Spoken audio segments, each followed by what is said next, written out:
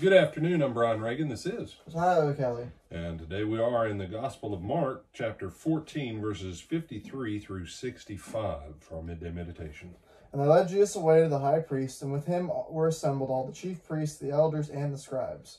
But Peter followed him at a distance, right into the courtyard of the high priest, and he sat with the servants and warmed himself at the fire. Now the chief priests and all the council sought testimony against Jesus to put him to death, but found none. For many bore false witness against him, but their testimonies did not agree. Then some rose up and bore false witness against him, saying, We heard him say, I will destroy this temple made with hands, and within 3 days I will build another made without hands. But not even then did their testimony agree. And the high priest stood up in the midst and asked Jesus, saying, Do you answer nothing? What is it these men testify against you? But he kept silent and answered nothing. Again the high priest asked him, saying to him, Are you the Christ, the Son of the Blessed? Jesus said, I am, and you will see the Son of Man sitting at the right hand of the power and coming with the clouds of heaven.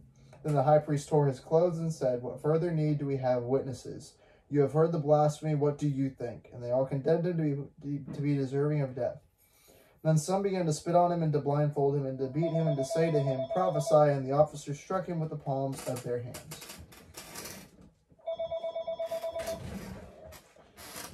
All right.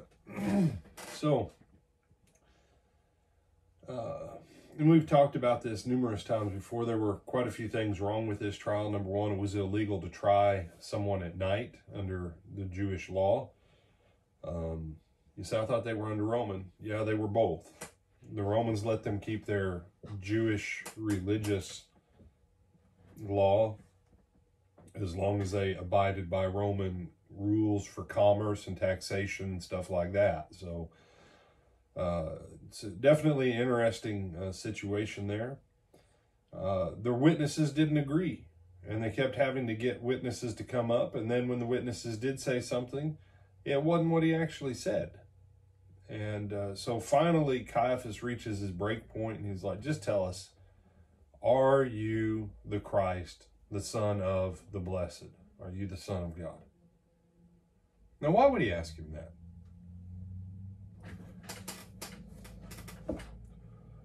I heard Tyler say that, he is the son of a Newberry father.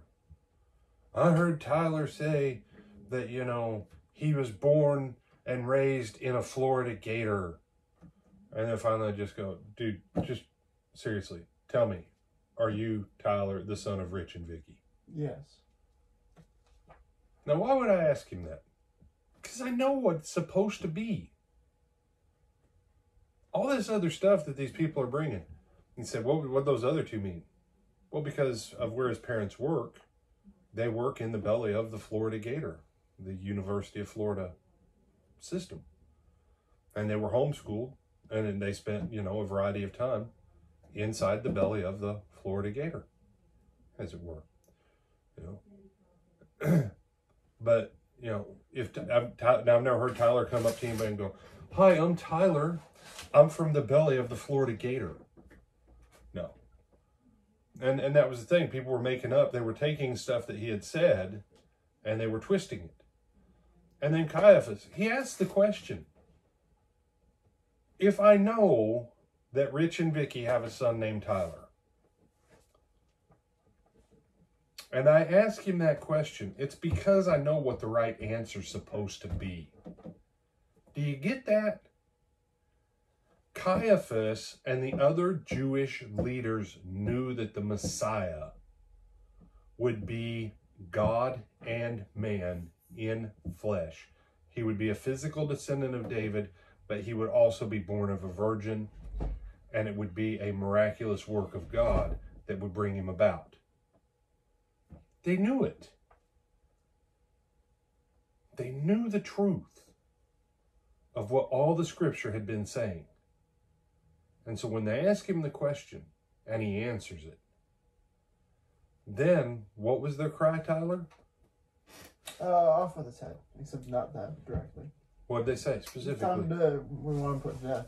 Because he was guilty of the sin of? Blasphemy. Blasphemy. Now wait a second.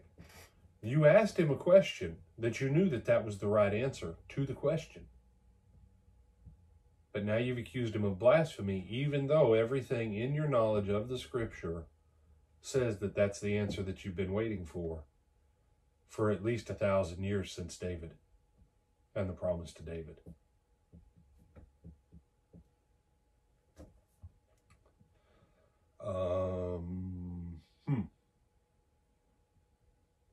You're like the Savior dude until he turns out to not like us and beat us upside the head spiritually and religiously at every given turn. At which point, who cares? Especially because he doesn't seem like the warrior type. He just seems like the annoy us to the nth degree type. And we don't like that. So away with him. Away with him. And their accusation is that he's spoken evil of God by answering a question accurately in agreement with the Word of God. Mm-hmm.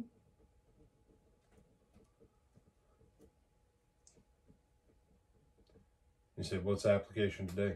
There's a lot of people today, they know what the Word of God says, but they don't like what it actually says, and so they come up with something different. And now here's the biggest one that they do that with. Nearly every church out there will say that baptism is a command of Jesus, and it's important, but it's not essential. That's like them saying that Jesus was guilty of blasphemy for answering the question that fulfilled all of Scripture. And what is it that people substitute? Some silly prayer that Jesus never commanded and the apostles never taught, because they don't want to do what God actually said in the first place. The whole time claiming that Jesus is Lord, but teaching that his command is not essential.